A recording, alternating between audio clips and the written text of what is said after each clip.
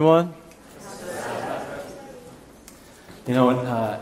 It's only been 2 weeks, but man, whenever I sit and listen to the music in front of me and I listen to you all behind me, man, it's so moving. And I'm so blessed. I think I could go home right now. But we have a little bit more to do, a few more minutes.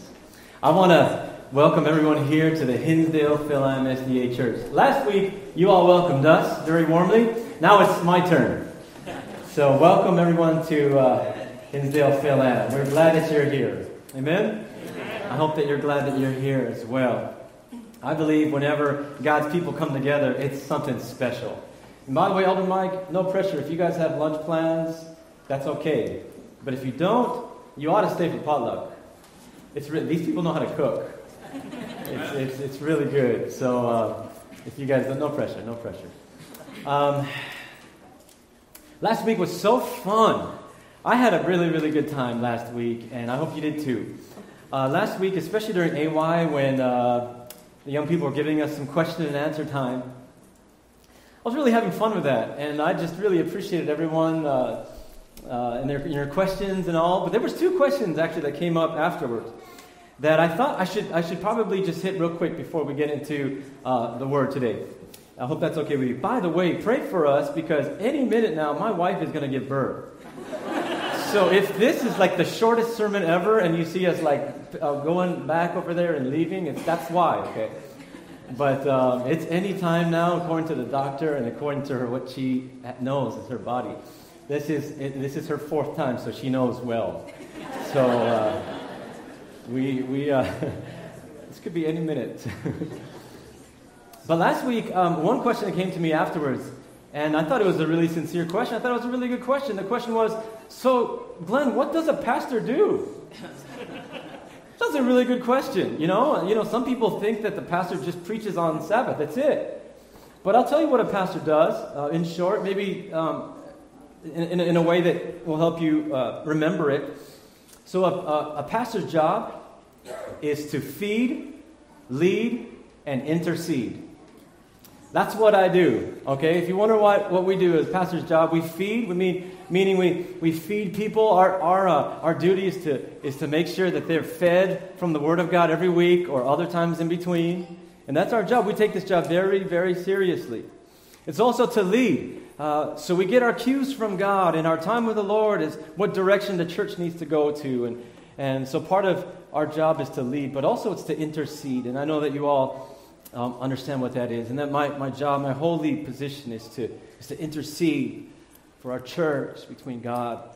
And anything that we have to pray about, that's my responsibility too. So it's to feed and to lead and to intercede. You guys can remember that? So it's something that a pastor does, is that. And then the second question came, I thought that was so good. And a young person said to me, so you mentioned that you had a few calls. So why Hinsdale Fil-Am? If you had a few things to choose from, why did you choose Hinsdale Fil-Am? Well, the answer is really, really simple. The winters. All right, let's pray. No, I'm just kidding. Really, it's because every time we prayed, that door kept getting wider and wider. Every time we prayed, that door kept getting wider and wider. And finally, when that door opened up to us fully, we said, yes, sir. No turning back. And so that's why we're here. It's as simple as that. So we're looking forward to what God has in store for us here at Hinsdale for them, because we believe God opened the door and we're answering His call. Heavenly Father, one more time, we just ask you that these next few minutes that you would bless, that you would teach, that you would inspire. Like Uncle Mutt said, Lord, we need your voice to speak to us, not mine, not anyone else's. Lord, I pray, Lord, that we would shut out any other noise so that we can hear the voice of God today speaking to us. And I thank you, Lord, for helping us and answering that prayer. In Jesus' name we pray. Amen. So metaphors are really important. Let me just grab some water here real quick. Metaphors are really important. The Bible uses metaphors to describe the church, and Jesus used metaphors many times. As he was teaching, he taught the people that the kingdom of God is like, and then he would say, a mustard seed. Or the kingdom of God is like a field. Or the kingdom of God is like leaven. There were so many, or like a pearl. You remember some of these stories that Jesus taught? So the kingdom of God was like, and he would use a metaphor. And metaphors are so important. I think they just deepen our understanding of Scripture and what Jesus is really trying to say. And this week and next week, I have 2 more shots at teaching us, reminding us what Jesus had in mind for the church and why I still believe in church. And I hope that this week and next week, I could give you a greater sense and a greater vision of what church is and how powerful the church could be.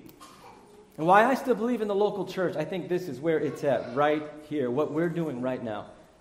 It's what God ordained. And so there's a metaphor that I've been using. There's a metaphor that many, I think, have been using, and it's probably the most popular metaphor out there when we describe the church. And it's this. You might have heard it. It's this right here. The church is a hospital for sinners. You guys ever heard that before? Yes. Well, I want to challenge our thinking here. If you've ever been taught that the church is a hospital for sinners, I want to challenge our thinking here today, because the more I grow up and the more I'm reading God's Word, the more I'm looking at other metaphors and really studying Scripture, the more I see that was actually not a good metaphor. It sounds good, and it even sounds biblical. Jesus, after all, said in Matthew chapter 9 that he is the great physician and that he's not calling the righteous but sinners to repentance. And so it sounds like a good metaphor for church. But Hinsdale, Fil-Am, I just want to challenge you here today. If you've heard that the church is a hospital for sinners, there's another phrase that goes instead of a museum for saints, right? That sounds right. It sounds biblical. But the problem is it's really not. And so today I hope to give you another metaphor that I think would better fit us and even be more true to Scripture. I really don't... As I'm looking at the hospital metaphor, I'm looking at the hospital and I'm like, man, it really isn't that great of a metaphor because, for one, the church isn't really a place where people go to in Scripture. The church is a place where people gather so they can then go out. It's not a place to just come like a hospital. Also, if we use the hospital metaphor, also, it could mean, if we take it far enough, it could mean that God just is like okay with sin. And so sin and God, they can just kind of be together. But let's be clear. God and sin can't be together. God hates sin. God wants to get rid of this sin problem. That's why we're in this issue that we are here, right here in this earth, right? It's because God is still taking care of the sin problem. Now, God loves sinners. We're his children, but he hates sin, right? And then I think the real reason why I can't agree with the hospital metaphor anymore is this. And I'm speaking as a guy. Because guys don't like hospitals. Am I right, guys? That's the last place. Dr. Goliath is like, yeah, that's right. If I didn't work there, I wouldn't be there. That's the last place we want to be. You can ask my wife, when's the last time I ever... No, I'm talking to a lot of doctors here, so I got to be careful. But when's the last time I just really voluntarily went to the doctor? I don't even remember. So you guys got to help me. I don't want to go to the hospital. I want to go to the doctor. I think I'm fine. I think sometimes us guys, we think, oh yeah, we're younger than we think, and we're fine. We don't have to go to the doctor. So the hospital isn't really a good metaphor for guys. Now, I look out in the crowd here today, and I'm so pleased to see that there's a lot of men here. But a lot of places and a lot of churches, you don't see that. You don't see a lot of men. And I think the hospital is just a place where we think of a hospital, we think of a place that is painful. We think of a place that's really uncomfortable, and we'd rather not eat the food. And we think, well, at least we got to pay for it. So we don't think really too fairly about a hospital. So today, I want to move us to looking at a more biblical metaphor of church. Last week I talked about the church as a body. This week I want us to talk about the church according to Ephesians 2 and 1 Peter 2. I want you to see it. And it's this right here. The church, this is the metaphor, is a living and holy temple. The church as a living and holy temple. Now let me tell you what I mean by a living and holy temple. In Paul's day, when people thought of the temple, okay? When people thought of the temple, or say they were to read these words that Paul wrote down, when they were to think of the temple, in their minds, they could visualize it. Without even looking at it, they could visualize it because it was that prominent in their life and in their culture. They would think of, oh, the temple. Yeah, I know exactly what that is. You know, just like when people think of the Chicago skyline, they know that tallest building, what used to be called the Sears Tower, right? And they can think of, when they think, you can close your eyes and you can picture it. Well, this is what it was like back then when they heard temple. Well, this is what they thought of, this 150-foot glorious building that was built with the precious metals and precious stones and gold. And when the sun hit it just right, if you read the historians back in those days, and the sun hit that temple just right, they said that you couldn't even look at the temple. It was so bright, and you can see that temple for miles and miles away. You can see Jerusalem for miles and miles away because you can see the temple. So when the temple was in their minds, they would think of this glorious thing, this bright, shining place, and they would think of it, and their hearts would just think, wow, that's awesome. I have so much pride in that. That's the center of our religion. That's the place where God is, and they would just think of this temple as just a special, special place.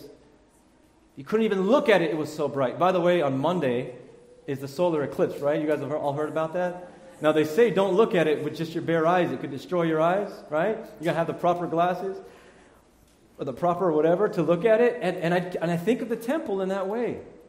As they describe it, you couldn't look at it. It was so bright when that sun hit it. And it was like this. But what happened? What happened was that people started to lose sight of the building because they were looking at the building as more than just the building. You guys got to stay with me, okay? I know I'm going through a little bit of a history here, but I go into my point.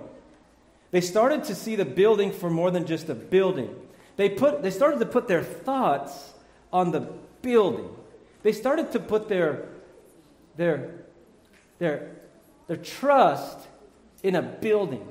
They started to think of the building as this beautiful thing, and they started to think more about the building as something more than just a symbol. And I think we got to be careful with that even now in 2017. Because we have a lot of symbols, right, in the Christian church. We have a lot of symbols. And I think sometimes we could be really, if we're not careful, sometimes we could be like worshiping symbols instead of the substance behind it, instead of the meaning behind it. Are you guys with me? Yes. So we can look at symbols in a way that we weren't really supposed to. So Jesus comes, and he comes down to this earth, and he starts, remember what I just told you, that people started getting prideful about the building and about the symbol. And Jesus starts coming, and he starts teaching, and he starts to de-emphasize the building. And he does it so much that people want to kill him. He starts saying things like, hey, guys, listen, I could tear down this temple and I could build it up in 3 days. And they're like, what? Get out of here. That's blasphemy. What are you talking about? That's a holy thing. That's an object. That's God right there. They're so unsettled because Jesus is de-emphasizing the building. And he's trying to teach them something else, and they just weren't getting it. By the way, thank you, BJ. By the way, when I was in seminary, I was really warned a lot that if you want to see a church fight, which no one wants to see a church fight, but if you really want to see a church fight, just start changing things in the building. Start moving things. Start like changing carpets or changing the walls or start moving instruments or whatever like that, and you will see a religious fight. I was told that in the seminary. So please understand what Jesus is doing. He's de-emphasizing the building. He's not trying to say it's not important, but he's trying to help them make a switch, okay? There's a switch that he's trying to make in their minds of this temple, of this building. And here's the switch right here. Jesus is trying to tell the religious leaders that instead of the holiness in the building, he wants to see holiness in the people. You see, they were looking for holiness in the building, in this grand thing that they could look prideful in, and they were really setting their eyes on the building. But Jesus was like, no. You know what I'd rather have, guys? I would rather see a holy people than a holy building. By the way, I think that's very true because, when Jesus comes again, right? We're all looking for that. We're all looking forward to that. But when Jesus comes again, you know what he's going to be looking for? He's going to be looking for a holy bride, a holy people. These buildings are all going to burn down. He's looking for a holy people. And so that's why I think this metaphor of a living and holy temple is so much better than a hospital or anything else. And so he's looking for a holy people. So I want you to follow with me here in Ephesians chapter 2. You can read it on the screen or just look in Scripture with me. I'm going to read it here in my Bible here in Ephesians chapter 2. And I'm going to start in verse 18. And if you're there, say amen. Or if you're anywhere close, say amen. For through him we both have access by one Spirit to the Father. Now therefore you are no longer strangers and foreigners, but fellow citizens with the saints and members of the household of God, having been built on the foundation of the apostles and prophets, Jesus Christ himself being the chief cornerstone, in whom the whole building, being fitted together, grows into a holy temple in the Lord, in whom you also are being built together for a dwelling place of God in the Spirit. Did you guys catch that? There's some key words there that Paul mentions, and I just want to mention another place in Scripture. It's in 1 Peter chapter 2. You can look at there, of course, but I'm going to read it from my Bible. 1 Peter chapter 2 and verse 5 and 6. You also are living stones, are being built up a spiritual house, a holy priesthood, to offer up spiritual sacrifices acceptable to God through Jesus Christ. Therefore it is also contained in the Scripture, behold, I lay in Zion a chief cornerstone, elect, precious, and he who believes on him will by no means be put to shame. So Paul said it in Ephesians 2. Peter says it in 1 Peter 2. Ephesians 2, 1 Peter 2. And I want you to understand this concept today. Please don't leave here today without understanding this concept. Please, church. What is Paul talking about and Peter talking about? And they're backing up what Jesus was talking about when he was on this earth. What were they talking about? Please get this. Please don't leave here without getting this concept. In the New Testament, the word cornerstone comes up 5 times. In 5 of those times, Jesus talks about them 3 times. He talks about the cornerstone 3 times. So obviously, it's a very important subject for us to understand. What's a cornerstone? Well, here's what the cornerstone is. I have a few graphics here to help you understand what a cornerstone is. But I looked up in the Blue Letter Bible what a cornerstone is, and here's what a cornerstone here is. This is what it says. First of all, it's an important quality or feature on which a particular thing depends on or is based. So the first definition of a cornerstone is that it's what the thing is based on. Okay. Second thing here is it's a stone that forms the base of a corner of a building, joining 2 walls. So not only is it a base, not only is it on the bottom, but it's the cornerstone. It's the stone that's on the corner. So it adjoins 2 walls. You guys understand? You guys see the concept? Yes. It's on the base, it's on the corner, but there's one more thing.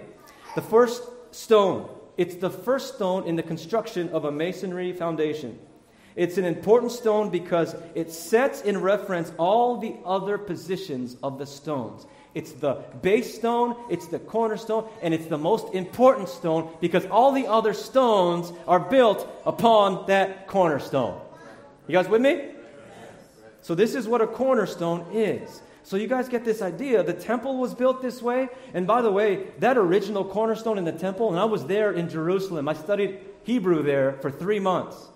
And when I saw that cornerstone in what is left of the temple, of the second temple, and you have the western wall still that's there, they say that cornerstone is 1,000 tons. It's still a mystery how it was built. It's still a mystery of how they even got that stone there. It's 1,000 tons. And yet Jesus is saying, hey guys, listen, this is what I want you to think of as church.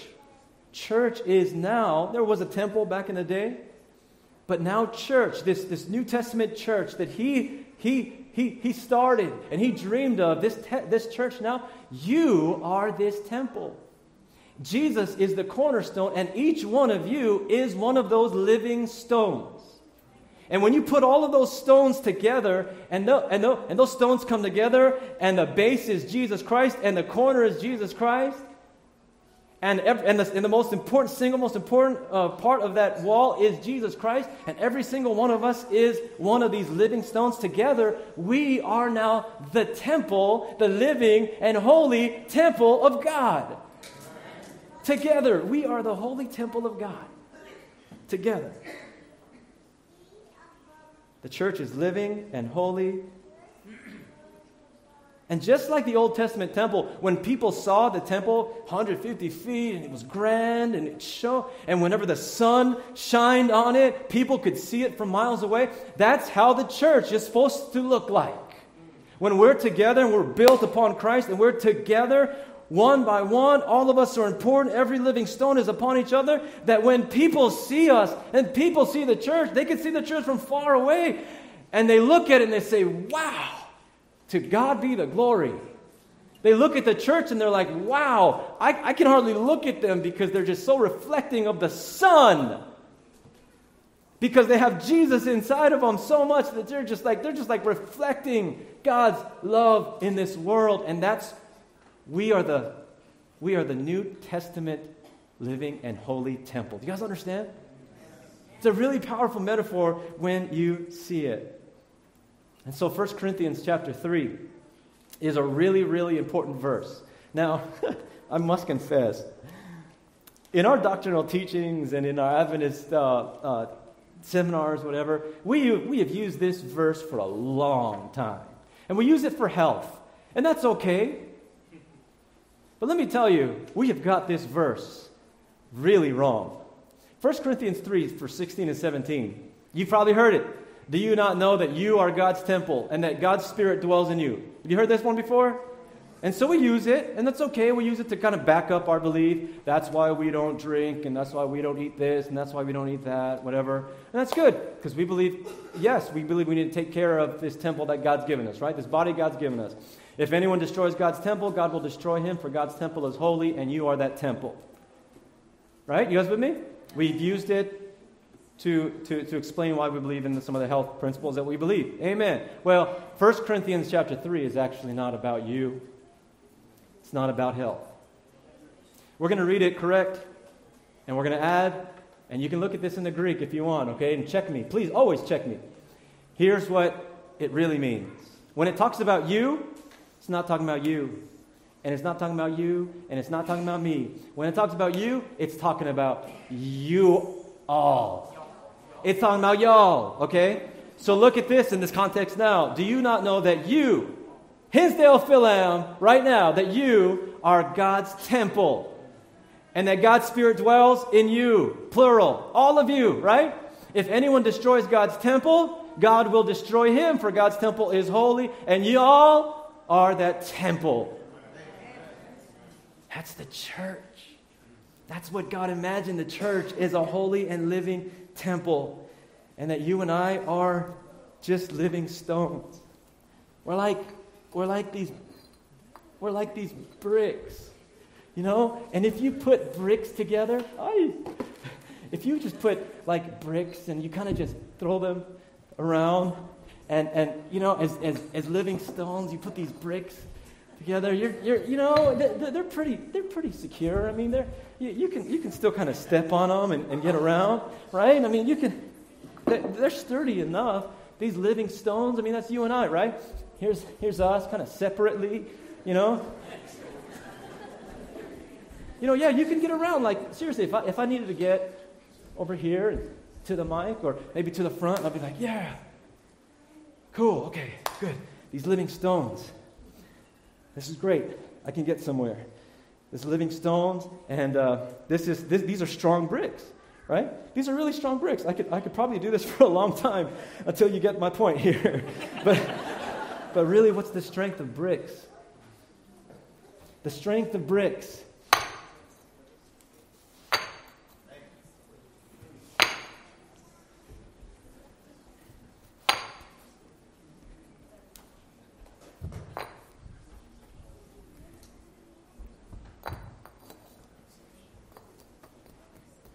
And imagine there's a cornerstone. Here's the strength of bricks right here. I can stand on this all day long. I think I'm going to keep it here. I feel taller. The strength of bricks, man. You can't, look, they're not even moving. You can jump all over it. You can do whatever. You can ride a car on this thing. The strength of bricks is when they're pushed up against that cornerstone and they're laid on top of each other and they're together. The church is powerful. You can stand on a church like that. God shines in a church like that. Together we are a living and holy temple.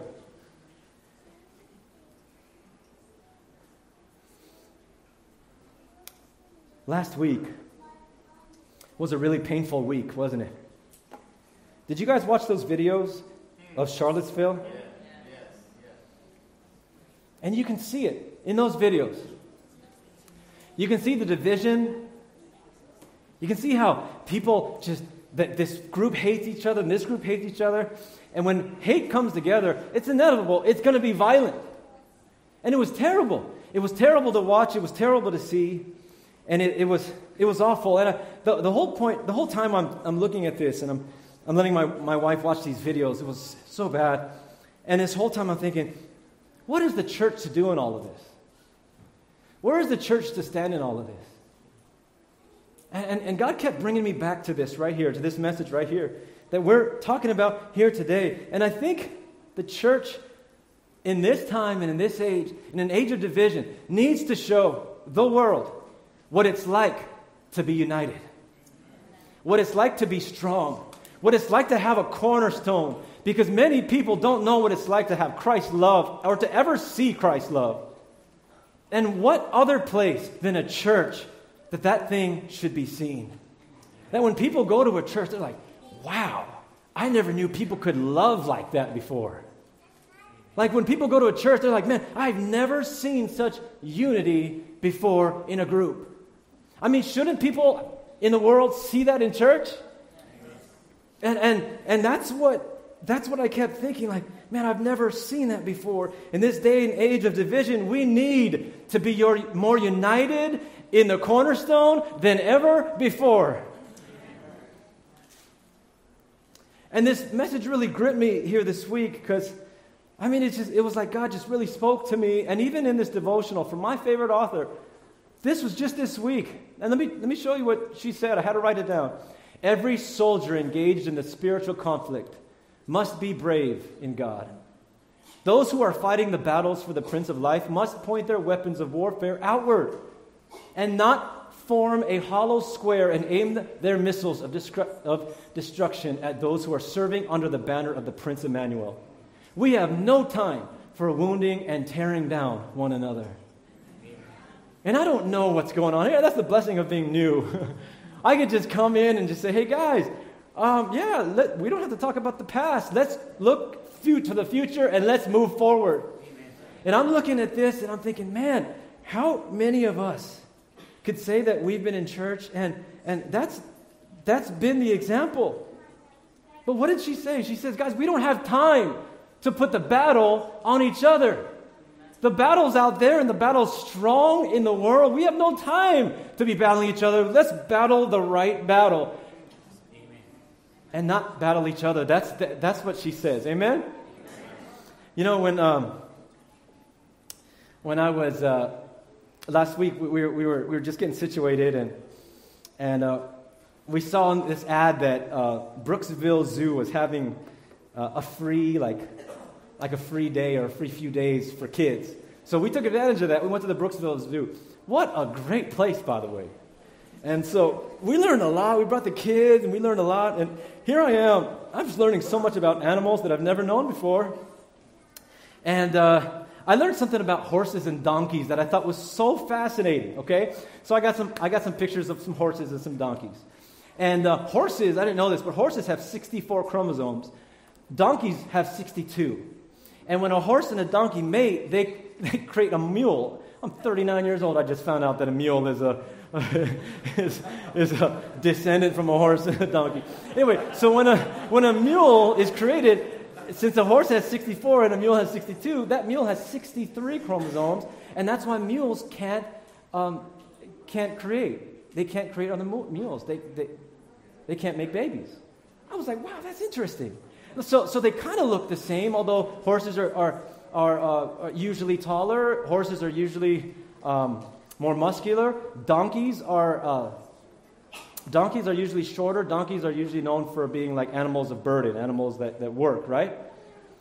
But this was what was really fascinating. And it talked about how horses and donkeys are different, and here's the main way. It's how they fight. So when horses get attacked by something else, what they do is they form a circle, and they face each other. They're facing each other, right? In a circle, facing each other, and they just start kicking. So they form like this circle, they just start kicking out, right? Donkeys are totally opposite. Donkeys, when they're being attacked, they face outside, they face the opposition, and they kick each other. Totally opposite than a horse. And I thought, man, that is so interesting. And I thought, what a lesson for church. You guys know where I'm going at without me even finishing the sentence, huh? That why is it that we are like donkeys? Let me stop there. 1 Corinthians 1 verse 10 says, "Now I plead with you, brethren, by the name of our Lord Jesus Christ, that you all speak the same thing and that there are no divisions among you, but that you be perfectly joined together in the same mind and in the same judgment." Did you guys hear what he says? And I bring this up without even really knowing your story, without knowing what's going on with history and all that kind of stuff. But I bring it up as someone who's new, who's coming in, realizing that after 14 years of ministry, chances are in a group like this, there might be some divisions. And I just wanted to remind us, as God's living and holy temple, that that's not what God has planned for us. That the beautiful thing about church and us coming together is that through God's Spirit, we are able to work anything out through His Spirit. Amen. Any kinds of divisions or any kinds of anything, we don't have to be like donkeys. This is probably my most quoted quote from my favorite author. Early Writings, page 119. I memorize it because I use it as often as I need to. And she says, if pride and selfishness were laid aside, 5 minutes would remove most difficulties. Did you guys see that? If pride and selfishness were laid aside, 5 minutes would eliminate most difficulties. Now, some of you all are nodding because you agree. That's all it takes is 5 minutes. That we just sit down, whatever difficulties we have. Maybe it's in church, maybe it's at home. I don't care where it is. If pride and selfishness were laid aside, all it takes is 5 minutes. Do you guys believe that? You guys believe that God's Spirit can work even with 5 minutes? And so that's what she says. We can't expect this living and holy temple to be blessed like God wants to bless it if we're not working those things out. Now, it doesn't mean that we have to be best friends all the time, but it means that we have to respectfully come together because we're brothers and sisters in Christ and be able to, through God's Spirit, be able to talk things out respectfully and with the Spirit of Christ. Amen? So before we left Florida, I wanted to pick up some books to just learn about the place I was leaving. And I was in the library and I picked up this book called Grits and Grunts. Now, y'all are from Chicago and Illinois or from the Philippines. You guys, a lot of you probably don't know what grits and grunts are. But grits are a cornmeal-based type of food. You can kind of eat it like oatmeal. And then grunts are like poor man's fish, okay? Grunts are like poor man's snapper. If you can't catch grunts, you're going to catch... if you can't catch snappers, you can catch grunts. And so grits and grunts is like the name of poor man's food, basically. And that's what they named this book, this fascinating history of Key West. Now, if any of you have ever been to Key West, you know how small it is. Key West is only 3 miles by 5 miles, 3 miles wide by 5 miles long. So it's a very small place. I can consider like even taking Hinsdale, cutting it out, and then just putting it as an island, and then maybe you will get Key West. Okay. And here's an interesting thing about Key West in this book that I read, is that Key West in the 1930s really started to get populated. People were really started to say that's the place to go, man. Go to Key West. It's a great place. So people from the east in the Bahamas, both white and black Bahamians, started making their way to Key West. You had people from Cuba, both white and black and Indians from Cuba, coming north and going to Key West. And then you had Americans, both white and black, from the north coming down and going to Key West. And they were all trying to live in this area that's only 3 by 5 miles long. Can you imagine? That's basically 7 different types of people living in Key West in one little place. Now, in the 1930s, if you know your history, 1930s, that was a time of a lot of racial problems. But you know what happened? The Great Depression happened. And the Great Depression, a lot of America couldn't afford to buy food, and a lot of Americans were going hungry. It was an awful time in America for people who were living back then. They still tell us stories about the 1930s and the time of the Great Depression. But you know what? In Key West, it was different. In Key West, the people from Bahama, they basically said, hey, you know what? We know how to fish. So we can bring our fishing skills, and we can come and we can bless our community. People from Cuba, they said, hey, we know how to grow crops. And so they said, hey, that's what we'll do, and we'll grow crops. People from America say, hey, we know how to start industries. And so that's what they did. And all 3 of those main types of people came together, and they said, hey, if we don't work together, we are going to die. And so the story of Key West is so beautiful because it's a story of people who are so different from each other, but they learn how to work things out. You know, I really prayed about sharing this today. And this morning, God made it very clear. Glenn, you need to share it. You know, if you don't like me after 2 Sabbaths, it's better that you get rid of me now anyway than if you get rid of me later. But I really prayed about sharing this, and so I'm going to share it. I grew up in Loma Linda Fil-Am Church, the largest Fil-Am church in America. And that's just who I am. I'm a product of Loma Linda Fil-Am. But you know, I saw something even as I was growing up that I've always wanted to confront one day and say, you know what? That has got to change. And I'm going to share it with you guys, if that's okay. I'm going to share it with you because I believe, and by the way, I've heard differently about Hinsdale Fil-Am, and I praise God. But I've seen it too often, and someone who was born in America, raised as a Filipino American, I think I can speak to many people who think like me. And that's this. I was growing up in a church, and I never understood why Filipinos couldn't get along. And I would hear like, well, because they're from that island, and not from this tribe, and not from... And as a person growing up in America who has enough problems with my identity as an American and as a Filipino American, I said to myself, even at a young age, I said, that's the most foolish thing I've ever seen. Because meanwhile, me and my friends that grew up in church, we left. Because we saw that as an example. And Hinsdale Fil-Am, I know I may be stepping on toes today, maybe I'm not. But I prayed about this, and I just want to share this with you. If we don't stop that bickering with what island is better than what, we're going to continue seeing our young people leave church. And if the Bahamians and the Cubans and the Americans can get along, I believe with God's Spirit, Filipinos can get along. And we can change the trajectory of how our churches are going, and we can stop losing our young people because they, instead of seeing division, they see unity. and we see ourselves as God's church. Not my church from this island or my not church from this island, but this is our church. Together, we are God's living and holy temple. Amen.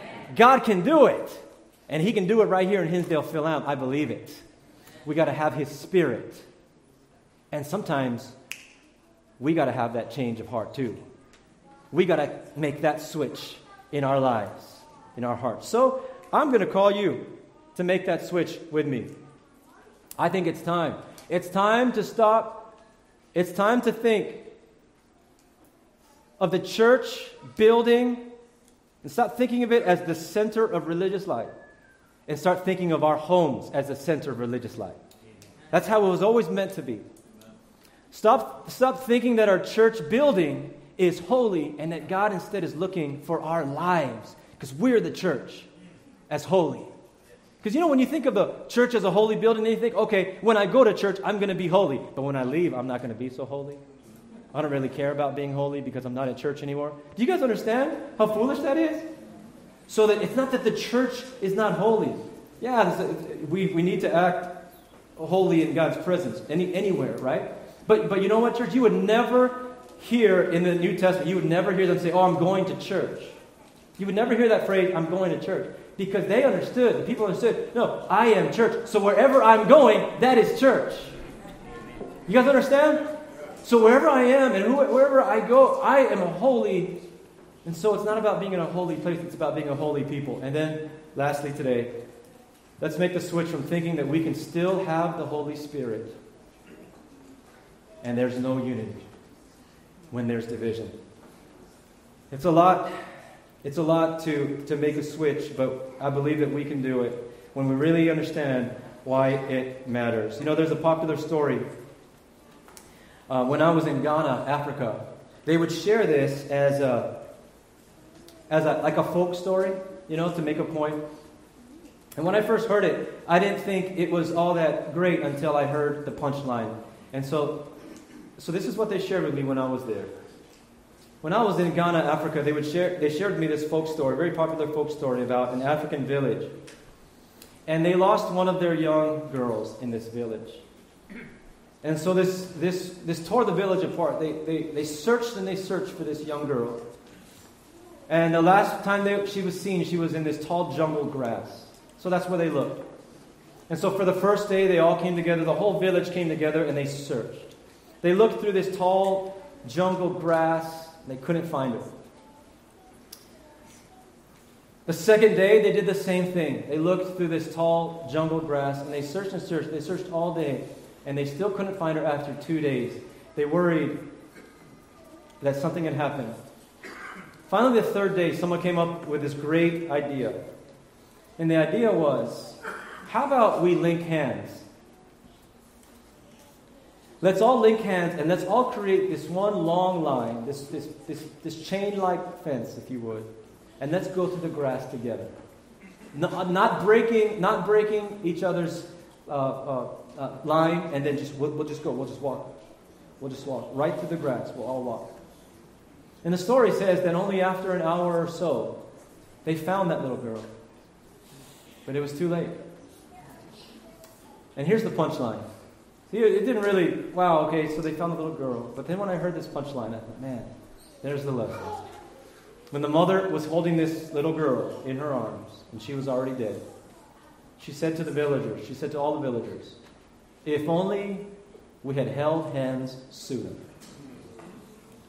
If only we had held hands sooner. And so today, I don't know what it's going to be like to get so many different types of people from so many different kinds of cultures, so many different kinds of styles and preferences, to all be together and to all be one, to all work for the same cause, which is the work of the gospel, is the saving of souls in our world. I don't know what it's like, but I know that it can happen because I've seen it happen.